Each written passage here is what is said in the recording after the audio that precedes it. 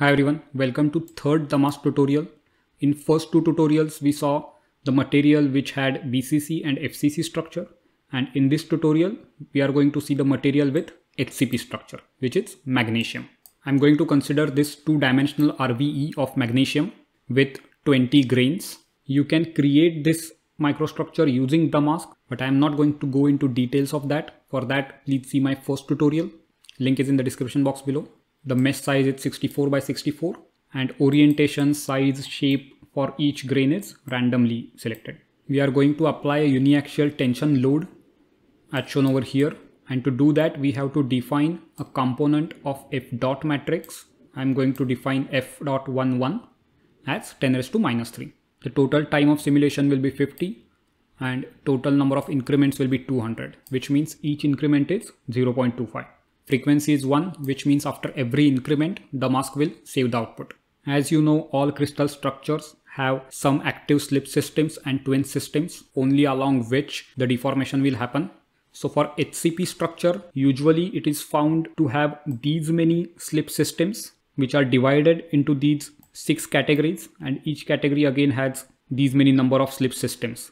So in total, HCP crystal structure has 33 slip systems, and it will have these many. So in total 24 twin systems. But this is the maximum any HCP crystal can have. Not necessarily all the slip systems and twin systems will be active in that particular material. So for the case of magnesium, it has only 2 active twin systems.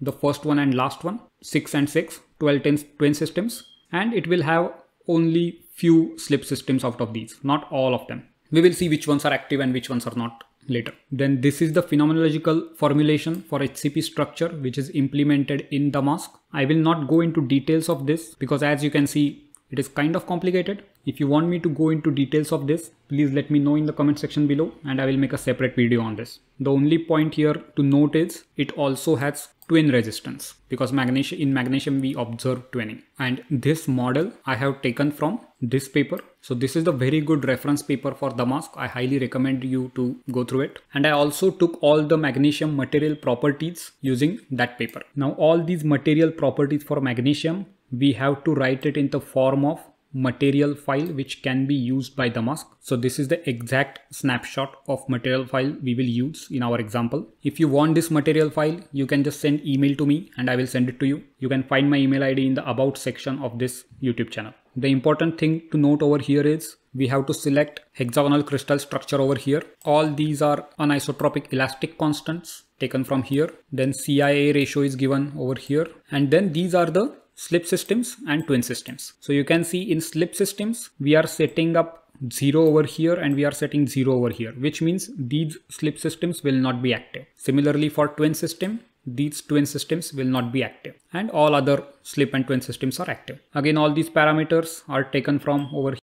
Then this H0 twin is nothing but this value, H0 twin, slip, twin slip, all these values are taken from here. Now what I observed is this paper doesn't give all the necessary material parameters. So whatever material parameters are not given in the paper, I am assuming those values.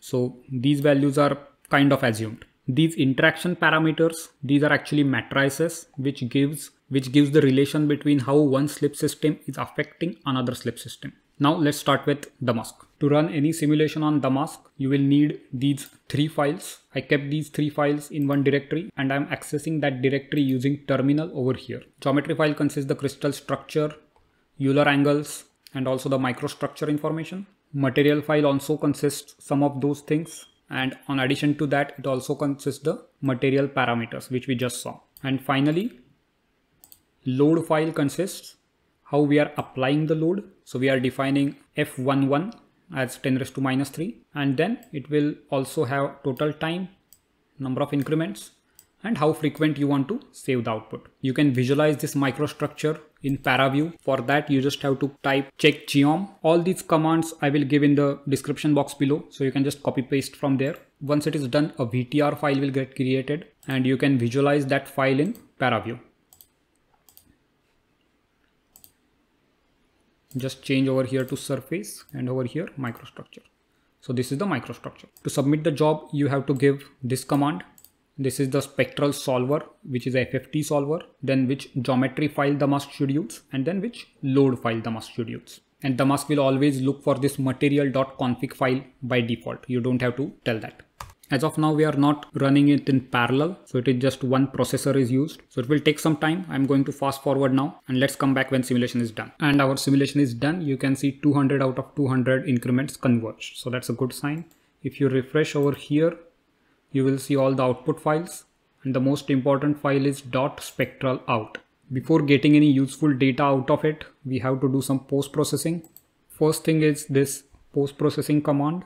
So using this, we will get stress, strain and grain orientation at the end of 200th increment. Then again, if you refresh this, you will see one folder over here and there will be a text file. This text file you can open and you will see all the necessary information. This will have 9 components of stress, 9 components of strain, then grain orientation, everything. But to visualize it in a better way, what we can do is first go into that folder, then create a grid file using this command. And once this grid file is there, then we can add the data into this grid file. As of now, I am just adding stress and strain. You can add grain orientation as well. And then this file can be opened in ParaView. And then you can see stress and strain distribution over here. To find out other post-processing options, you can see my other tutorials. And that's it for this video. If you like this video, please show your support by subscribing to this channel, which will give me motivation to create more educational videos like these. You can also go to channel's playlist tab, and here you can see all the videos with similar topics combined together. For example, let's say if you're interested in ANSYS tutorials, you can go to this ANSYS tutorial playlist and see all the videos from this playlist. All the codes and files which I use for these videos are also available for you to directly download from this channel's GitHub profile. The link of this profile is given in the description box below. If you have any questions, please let me know in the comment section below. And as always, thank you for watching.